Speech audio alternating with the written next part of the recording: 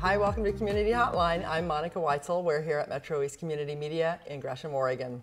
Tonight we're going to be talking with an organization that is doing really important things in the community, and with me to represent that organization is the founder and executive director, and somebody I dearly love to interview, Giovanni Blair McKenzie. Thanks for being here.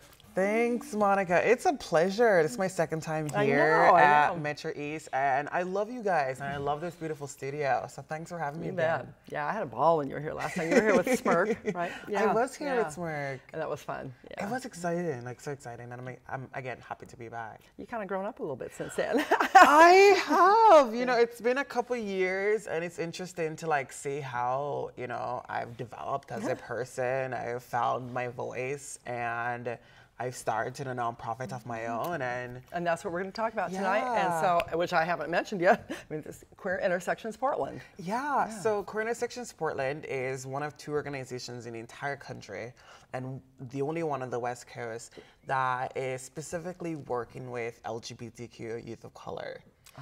So that's a niche market there, isn't it? I mean, it's an area that just hasn't gotten the support they need. No, and right now when we're listening and we're seeing in the media of how many young black men are being killed each day in their own communities, and many by the police officers, and we see the number of transgender women of color that's being killed in their own communities.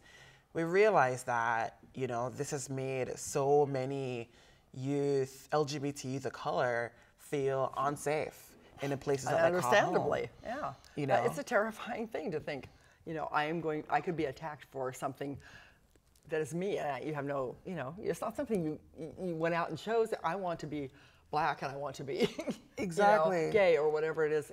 It's you, and everybody should be proud of who they are. And it did bother me, I think it was last year when we saw, members of the Portland Police had graphics on their Facebook pages saying, "I am Darren Wilson," and I was very bothered by that because, Darren Wilson killed a young black man, and right now he's a millionaire.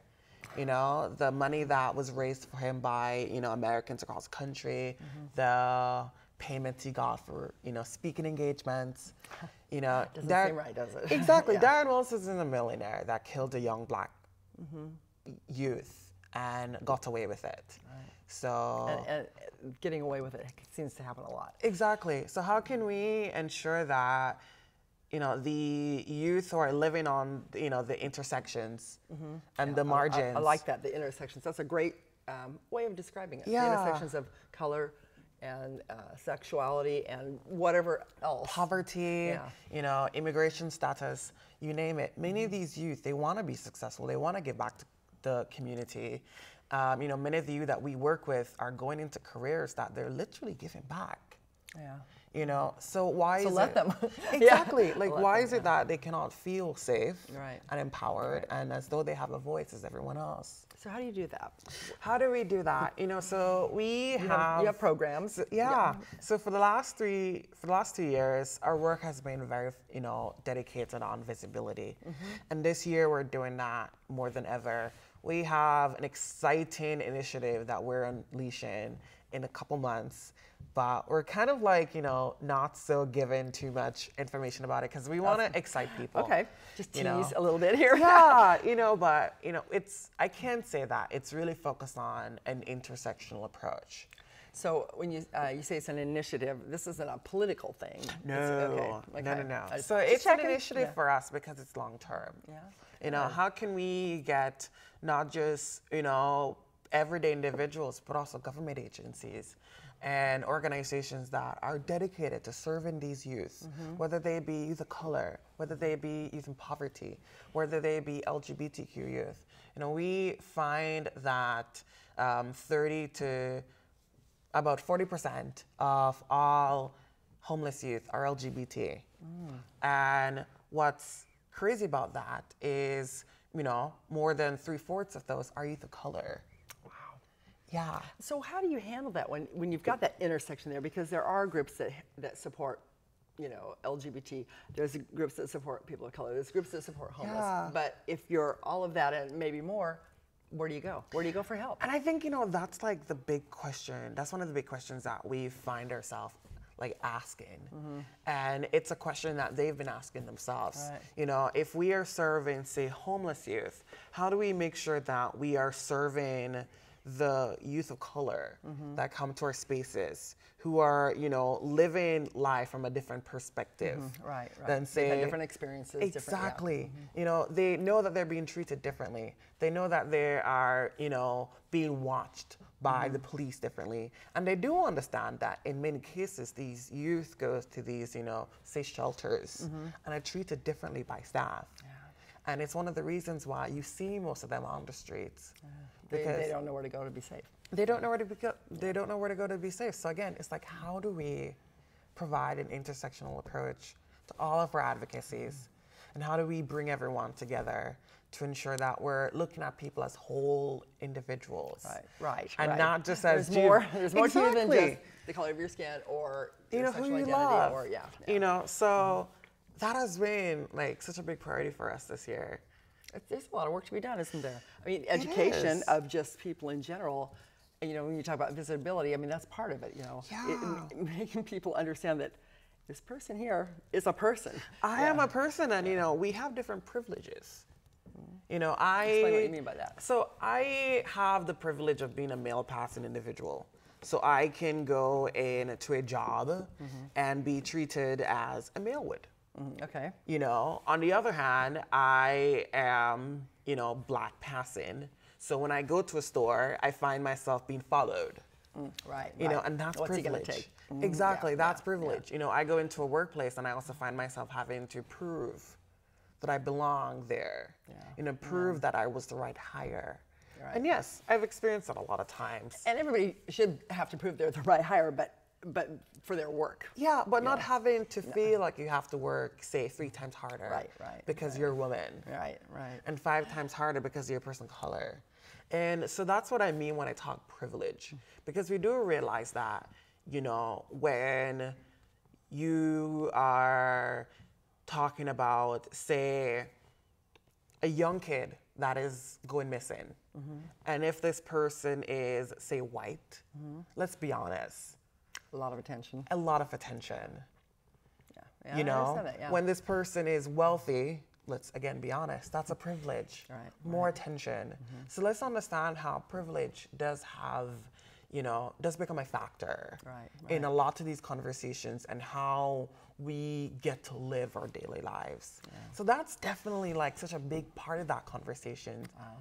We have some pictures, and I want to show some of those, and it's mostly kids and people just kind of doing what you do at your organization at Queer Intersection. So tell me, like, for example, this looks like they're tabling at a fair or something.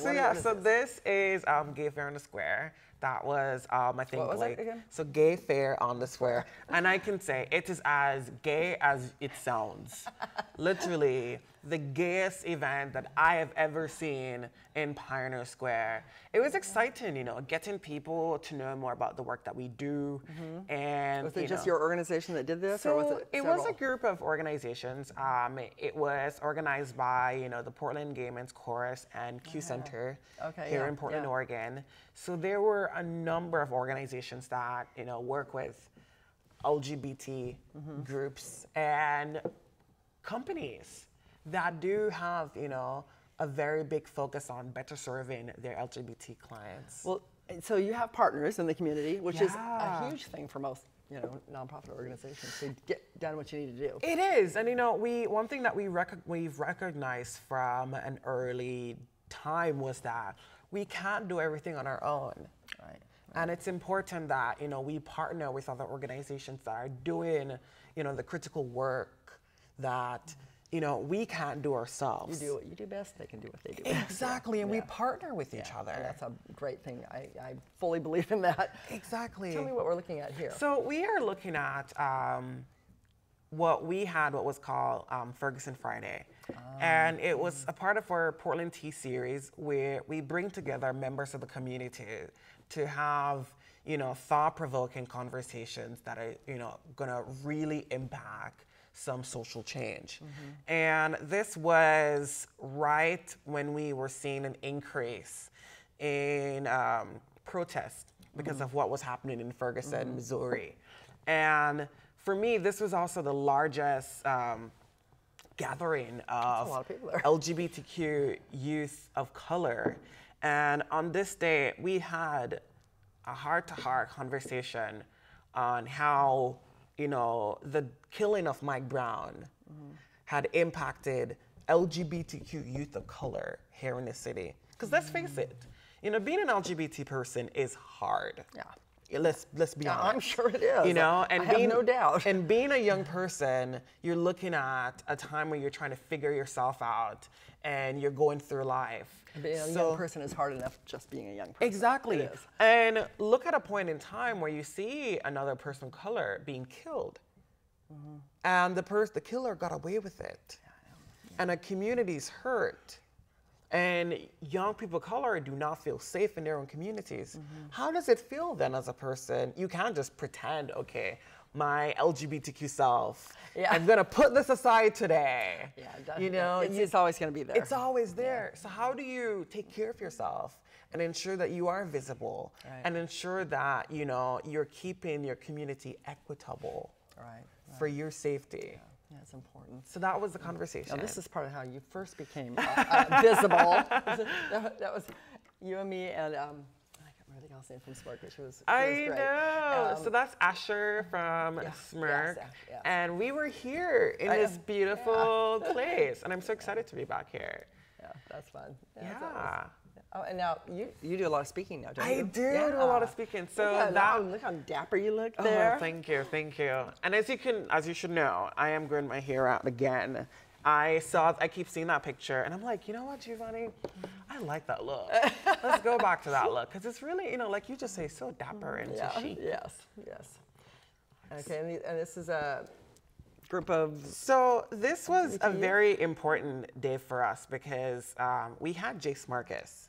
And Jace Marcus is a young, Black, trans male student at George Fox that gained headlines from the New York Times and many other major news outlets for making sure that his university treated him as the gender he is, which is male. And it was such a moving evening that even it's hard for me to show my feelings. And the entire time I was like, Giovanni, if you dare cry, because his story was so compelling. Talking about what it's like to be a young Black male in the year 2014 and being a transgender male on top of that.